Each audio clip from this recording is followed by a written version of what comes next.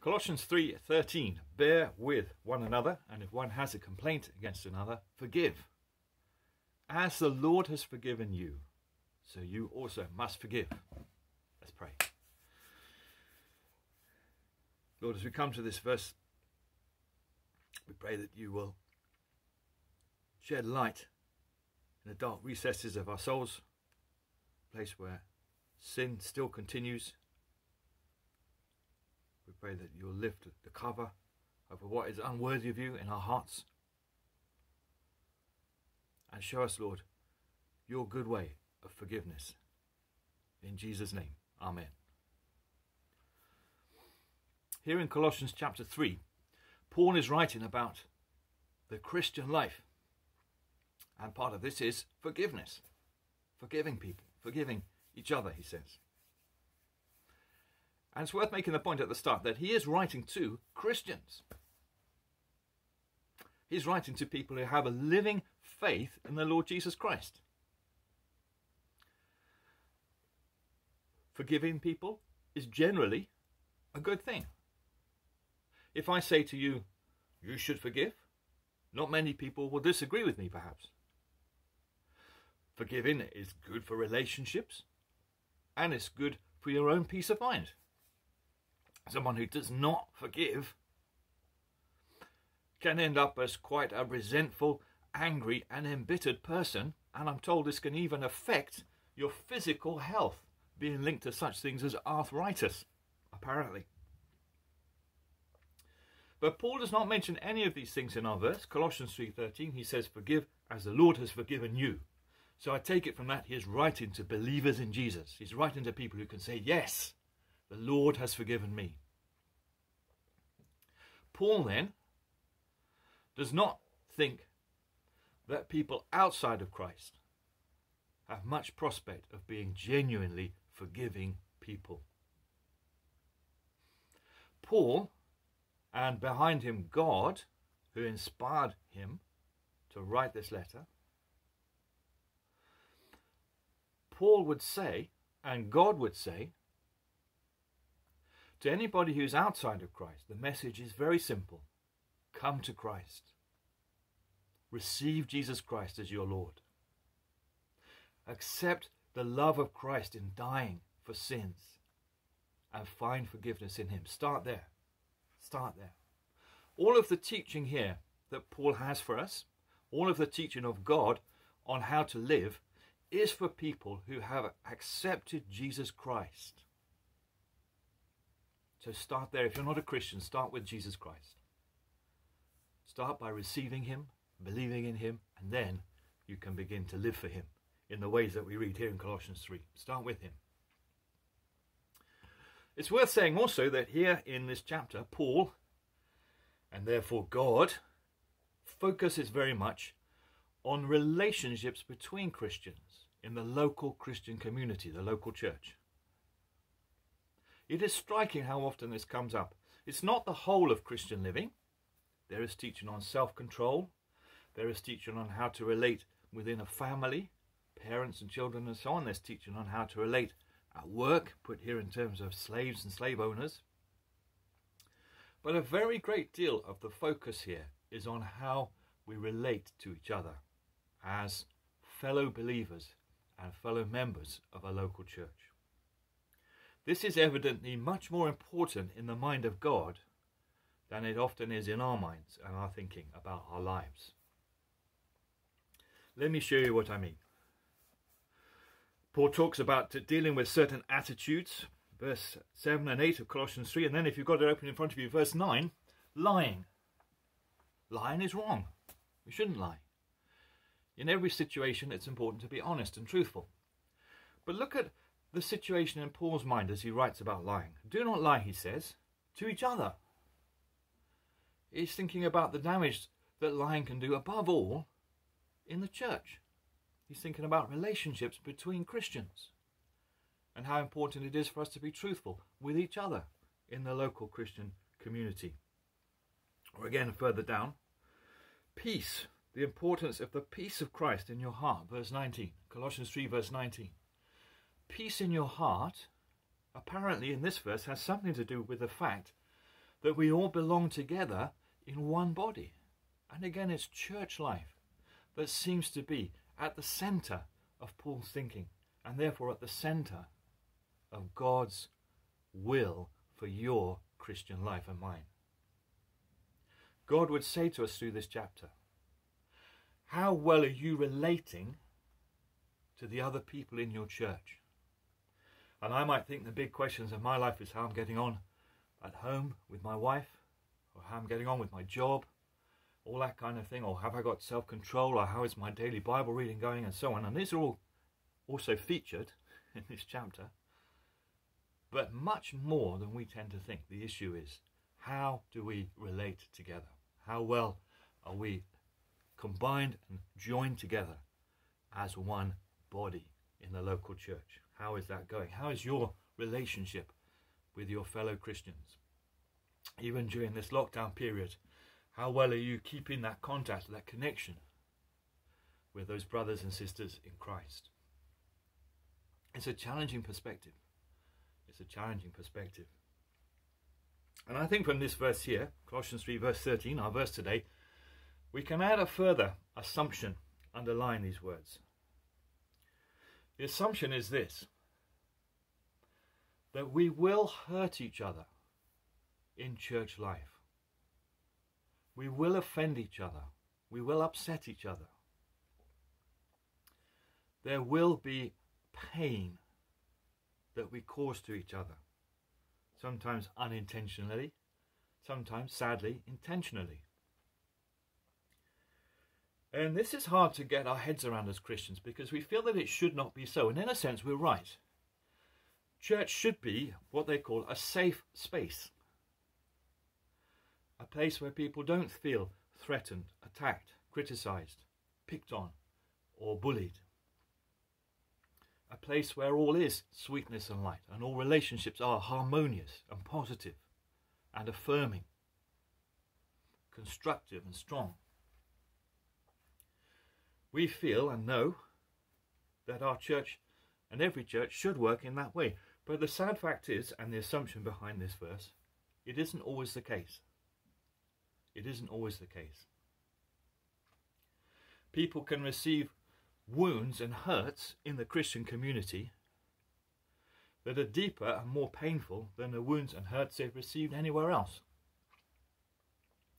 And although that grieves us and disappoints us, this verse takes that fact into account and tells us then to bear with each other and to forgive each other. And if it was not so,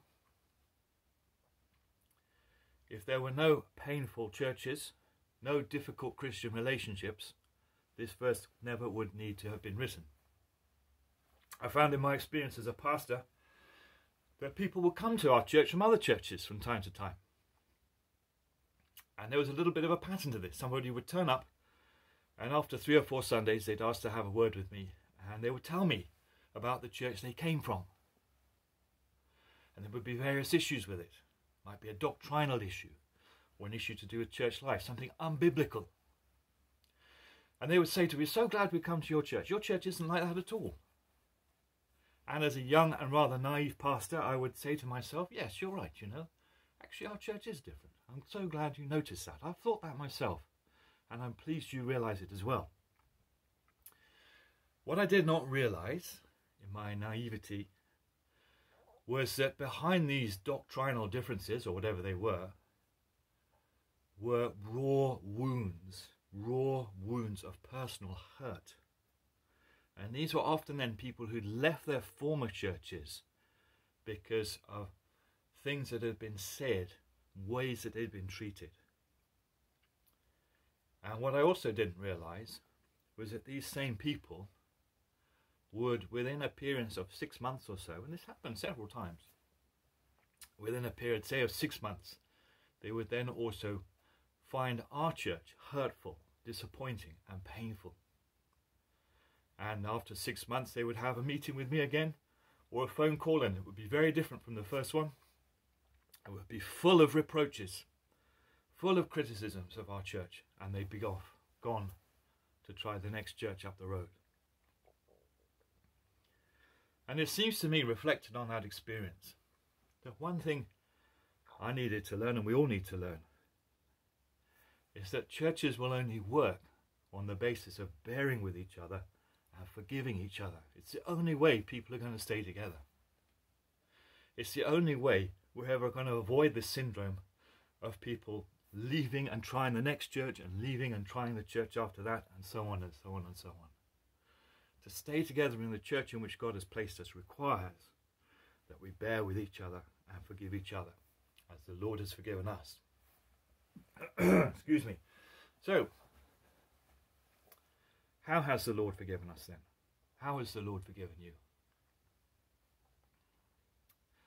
It seems to me in the Bible that the Lord's forgiveness is something total, complete, permanent.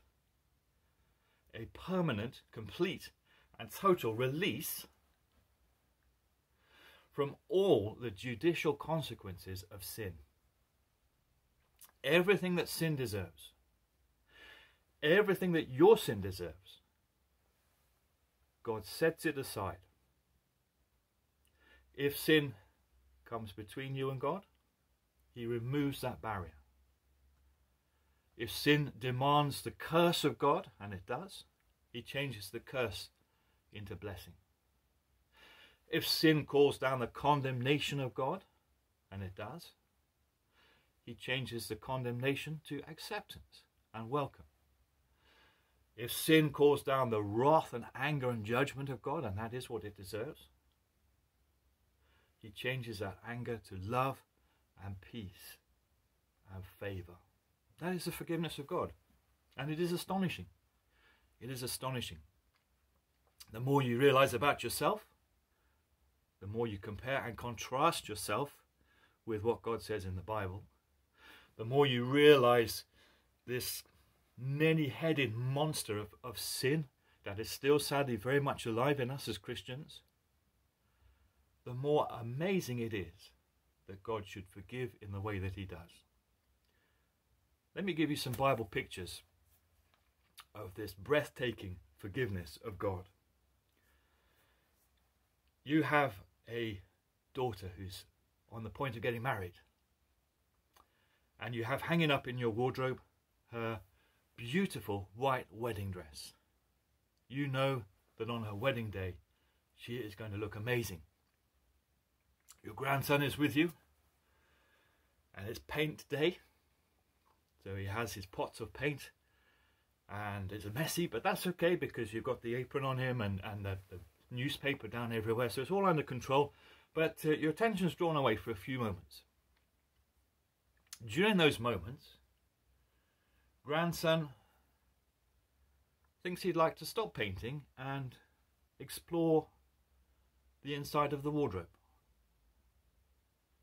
Now, grandson does not first of all remove his apron or wash his hands as he would do if you were there. No, he just wades straight in, his hands covered with red paint, so that by the time you return, that beautiful white dress is stained red all over. How can you possibly remove the stains?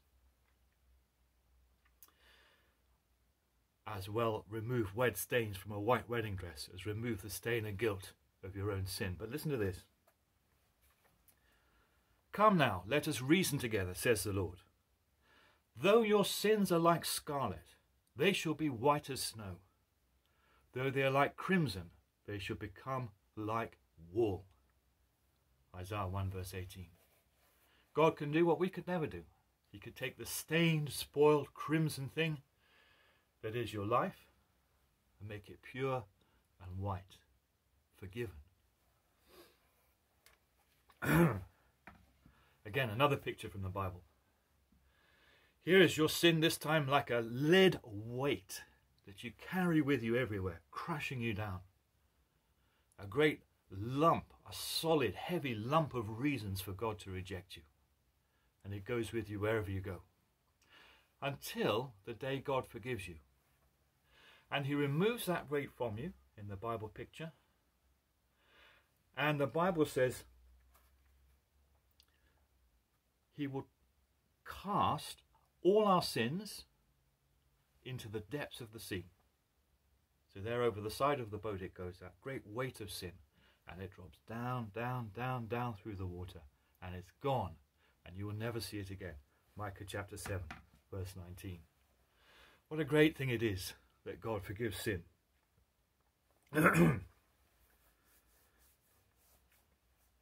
Isaiah 44, verse 22. I have blotted out your transgressions like a cloud, and your sins like mist. Return to me, for I have redeemed you. I have blotted out your transgressions like a cloud, and your sins like mist.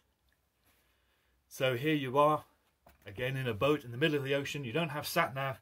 You're navigating by the night sky and the stars. Here's the constellation that points to the north, so now you get your compass bearings from it. But now the mist comes down, and you can't see the sky. It's still there, you just can't see it. You can't reckon with it. You can't take it into account. It's hidden from you. Just so, God hides your sins from view, from his view, so that he no longer reckons with them. He no longer takes them into account in his dealings with you. He no longer reckons up the guilt and punishment of your sins. Is gone, forgiven. How wonderful. In the Old Testament, there's the picture of the scapegoat. Have you come across this in Leviticus 16? That's just worth turning to if you've got your Bible there. Leviticus chapter 16. Every year, in Leviticus 16, the Israelites had a great day of atonement. And they conducted a number of different ceremonies on that day, according to the law here that God gave through Moses. And all of those ceremonies were to do with guilt and sin and forgiveness. And one of them involves this scapegoat. Leviticus 16, verse 20. When Aaron has made an end of atoning for the holy place, and the tent of meeting, and the altar, he shall present the live goat. And Aaron shall lay both his hands on the head of the live goat, and confess over it all the iniquities of the people of Israel, and all their transgressions, and all their sins. And he shall put them on the head of the live goat, and send it away into the wilderness, by the hand of a man who's in readiness. The goat shall bear all their iniquities on itself to a remote area, and he shall let the goat go free in the wilderness. It's a symbolic gesture that God gave them, that they would transfer symbolically their guilt onto this scapegoat once a year. It didn't actually take away sin, but it was a picture of forgiveness.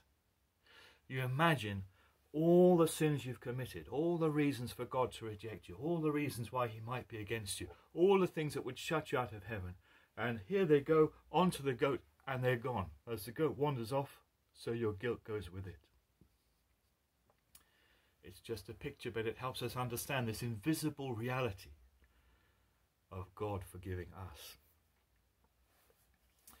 In Colossians 3:13, the word forgive is the word of releasing a debt, of discharging somebody from their obligation to pay you back.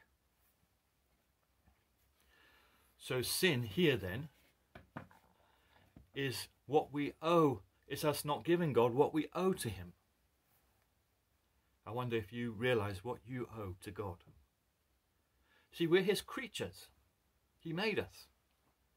And so we all owe him, every human being, every single man, woman and child owes to God a lifetime of love, obedience, service and worship. That's irrespective of your nationality or your culture or your background. God made you. The living God made each one of us. The God and Father of our Lord Jesus Christ made us and put us here in his image.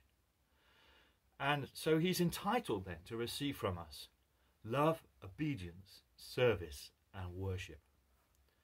These things we owe him. And if we have not given to him what we owe him, we therefore have accumulated a debt.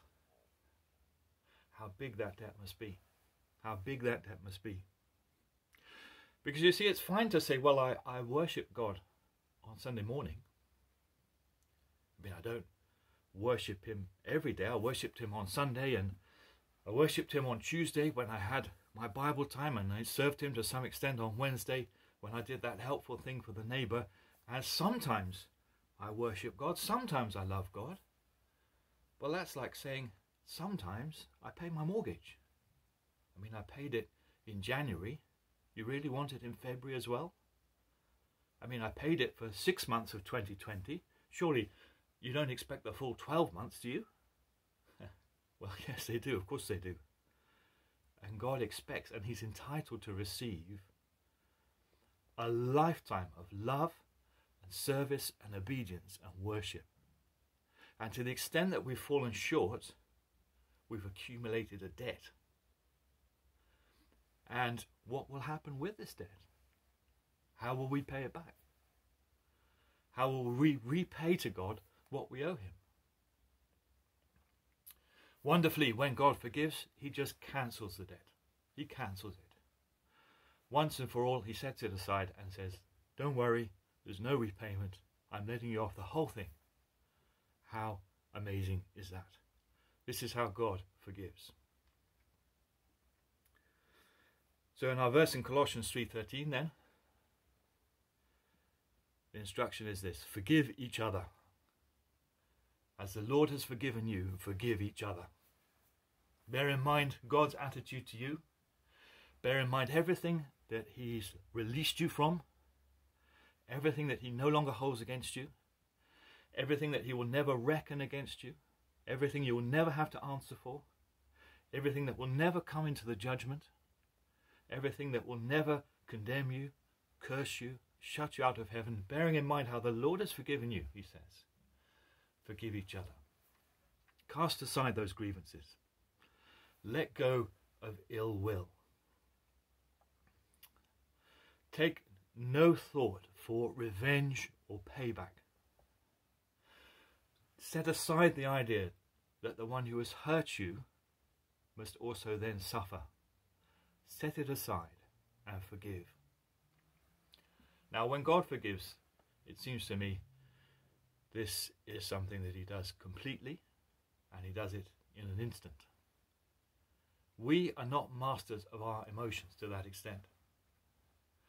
So to forgive for us is very often a long process, a process of repeating the same prayers and the same Bible verses to ourselves to get this forgiveness into our hearts so that it stays there, so that the thoughts of anger and revenge are gone. This is quite a process and quite a work. A member from our old church, Shirley, who had been a Christian since she was a teenager, and as a young woman she married a Christian man. Well, she thought he was a Christian man. They had 3 children together. Money was always an issue. He liked to spend it. Sometimes he spent money that they didn't have. But then when the children were still quite small, he left her for another woman. And there she was, with debts, 3 children to bring up, and all the pain of her husband preferring someone else to her, and all that sense of injustice that he'd broken all those promises and done her wrong. And he had done her wrong, there's no pretending otherwise. But she knew she had to forgive him. But she did not feel like forgiving him.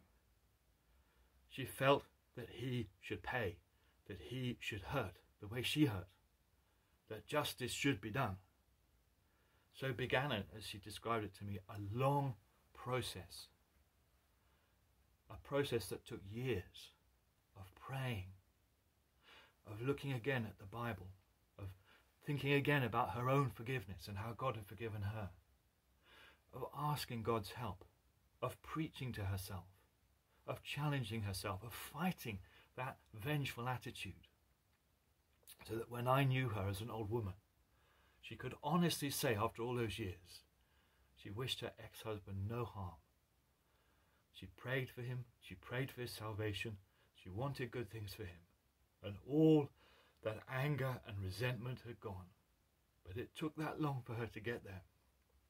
Friend, if you have somebody you need to forgive, it's unlikely to be a work of a moment.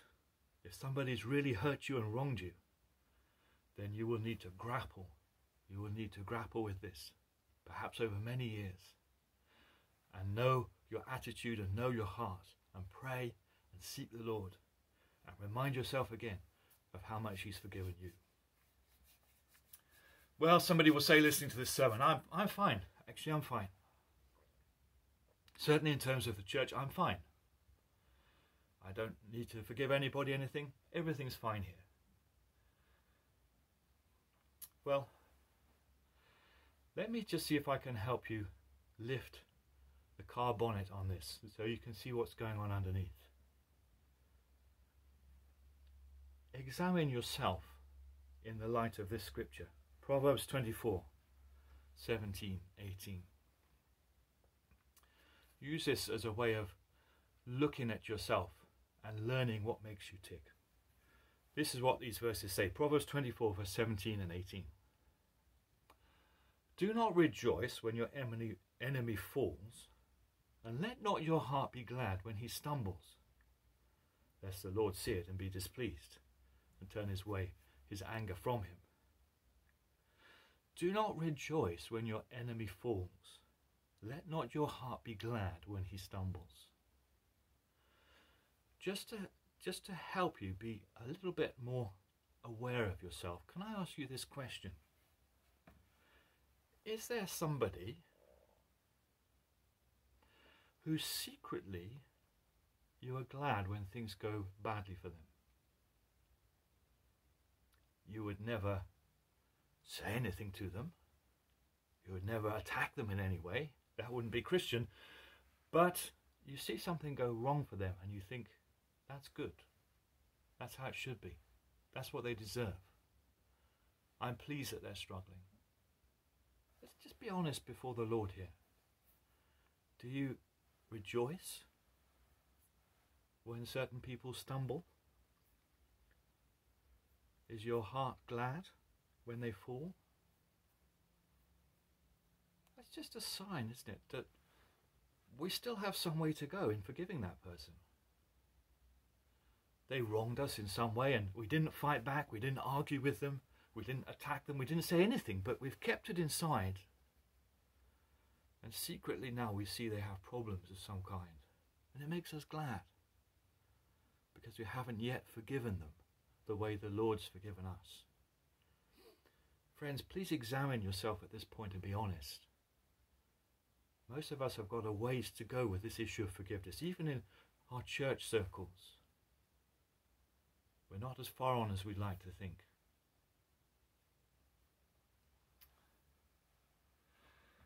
Well, then you can get to the point with people where you do forgive them, and your attitude to them is genuinely a peaceful one, and you genuinely want only good things for them, and you pray for them, that God will bless them and do them good, and that they might be in heaven when they die. But you can't have anything to do with them.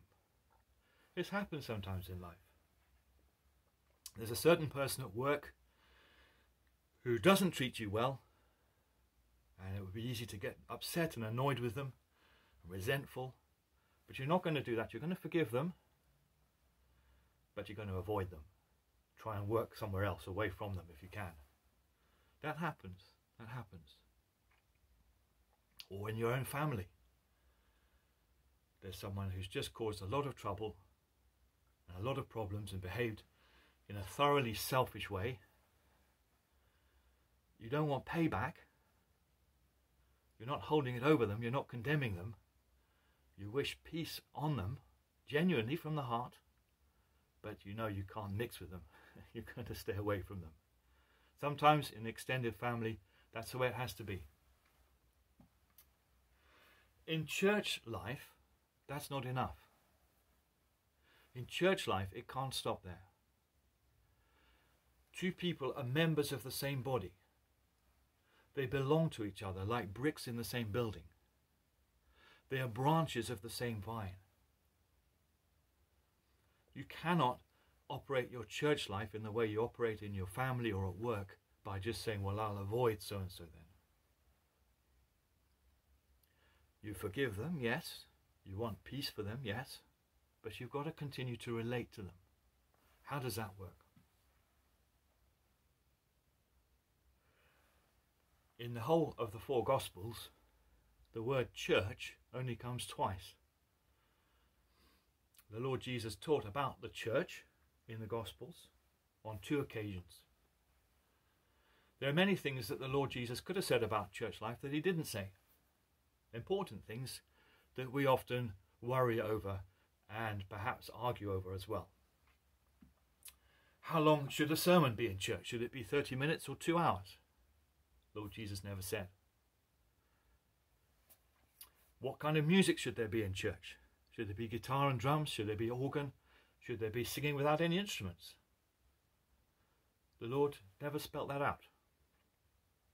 Should a church service be an hour long and then come back for another hour in the evening, or should it be 6 hours long and take up the whole day, as it does in some cases among our African brothers and sisters? The Lord didn't specify that. But what he did say focuses again on this question of how we relate to each other. When the Lord Jesus thought ahead during his time on earth, and he thought to the existence of the church after he died and rose again, and he thought, what do I need to leave with people so that they can be my church? The thing he talks about in Matthew 18 is how we relate together. So will you look at Matthew 18 verse 15? I hope this is a very familiar verse to you. It's a verse that would do a lot to heal many of the relationship problems in church life. Just this one verse, actually, of the Lord Jesus would do so much to bring us together and make for good and peaceful church harmony. Here's a situation where your brother has wronged you, or your sister, and you don't wish them any harm. You've forgiven them from the heart, but you've got to live with them in the same church. You've got to get on together. And Jesus says this, and it's as serious as anything else he says in the whole Bible. It's as important as anything else he says. And he means for us to take it as seriously as we take all his promises, warnings and commands. If your brother sins against you, Matthew 18 verse 15, if your brother sins against you, go and tell him his fault between you and him alone. If he listens to you, you have gained your brother. Isn't that beautifully simple? You're not looking for revenge. You're not trying to hurt them. You're not trying to wound them. But you've got to carry on living with them in the same church. So you go and talk to them. You don't talk to anyone else. Don't bring anyone else into it. You talk to them. And they'll listen to you. And peace is restored. And that's the end of it. If they don't listen to you and they dig in and they become stubborn, there's a procedure to follow that the Lord himself lays out. And you can see how seriously he takes this question of church relationships, because it even gets, as you work through that procedure, it even gets to the point of a meeting of the whole church to bring about church discipline. That's how big of an issue it is to him. What I found when I talk to people about this is that on the one hand, the sin that has been sinned against them is incredibly serious. And then on the other hand, suddenly it doesn't really matter at all. What do I mean by that? Well, here's a conversation that somebody might have with me as a pastor. Pastor, you know so-and-so in the church? Well, I'm really upset with them, and I don't think I can be around them anymore, and I don't want to run this club with them that we've been running, because they've done and said this and this. And it's really hurt me. I'm forgiving them, but I really don't want anything more to do with them. Okay. I say then, okay, but you're telling the wrong person. Well, you're the pastor. Expect you to sort this kind of thing out. No, that's not how it works. If your brother sins against you, go and tell him his fault. Don't tell anybody else, not even the pastor. Go and tell him his fault. And then suddenly the mood changes. Oh, it's nothing. It's not that serious. It's not that big of a deal. It's not that important. Oh, I don't think I should go and talk to them about it. Oh, no, it's nothing really. One moment it's so serious that you're breaking off relationships with this person who's a fellow church member. The next minute it's not serious enough for you to go and talk to them. Yes, it's hard, isn't it, to do what Jesus says? It is hard. It's not easy. But it's the way of health and life and peace and growth in the church. And it is our Lord's command. So if your brother sins against you, forgive him as the Lord has forgiven you. And if it's too big of a thing just for you to let it go and forget about it, go and talk to him. Go and talk to him. Don't spread it all around everyone else first. Just go one-on-one. Nobody else needs to know about it at this stage. And if it really starts to get out of hand and the other guy doesn't think they've done anything wrong and it's all a bit confrontational and argumentative and problematic, that's when you bring other people in. A challenging procedure to follow, but a healthy one and beneficial to your life and the life of your church. Bear with each other. Back in Colossians 3 verse 15. Bear with each other. If one of you has a complaint against another, forgive. As the Lord has forgiven you, so you also must forgive. Well, there are some things, aren't there, that come between us that are not really sins. They're not really offences. They're not really wrong in themselves. They're just a bit aggravating. They just kind of grate on you a bit. Just rub you up the wrong way. It's just a bit awkward. In that case, just bear with it. Just bear with it. Just learn to live with it. There's a dear woman who came to our church in Watford. She's now in glory. For most of her life, she had mental health problems. And she was in a care in a community home in Watford, and she'd walk through with her friend to church every Sunday. And she would come out with the most awkward things in conversation.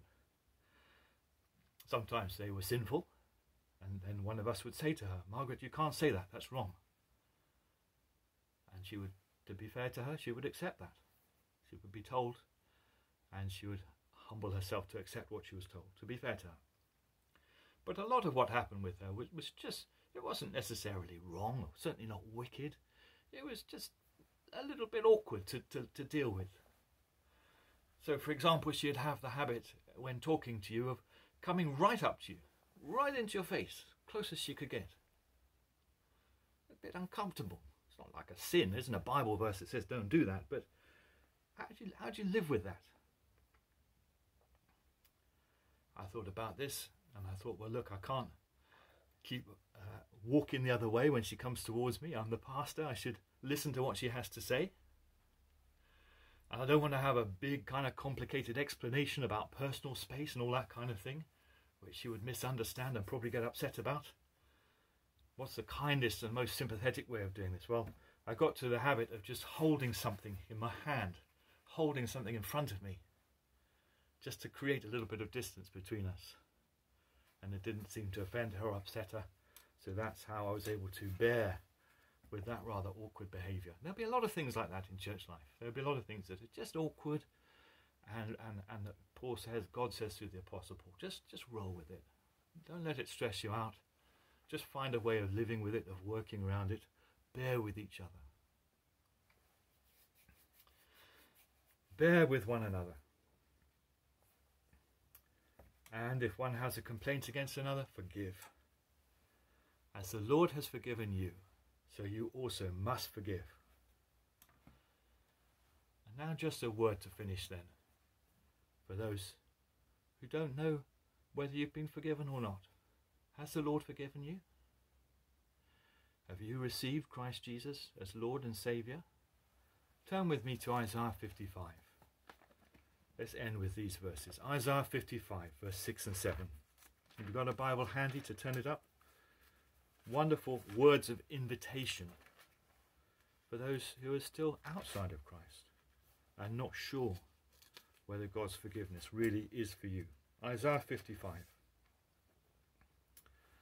Seek the Lord while he may be found. Call upon him while he is near. Let the wicked forsake his way, and the unrighteous man his thoughts. Let him return to the Lord, that he may have compassion on him, and to our God, for he will abundantly pardon. So these verses say, look for God. Call out to him in prayer. He's not far away. Talk to him. Address him.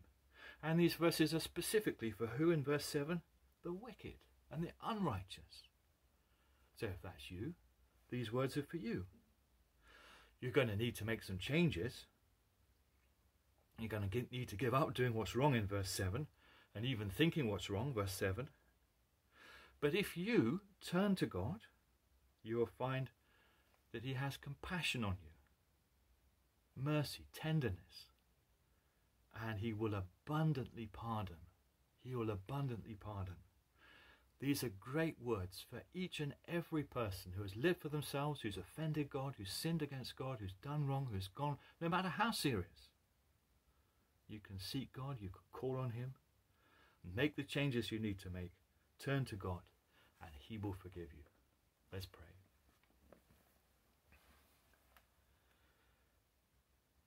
Lord, it is wonderful to us that you have forgiven us.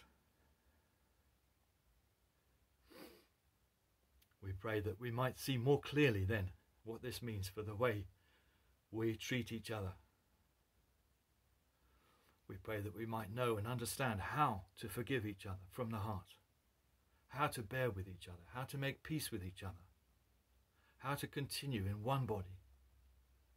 And we pray for those who are not yet believers in Christ, that they might turn to you and be pardoned, as we read in Isaiah 55. And we ask this in Jesus' name. Amen.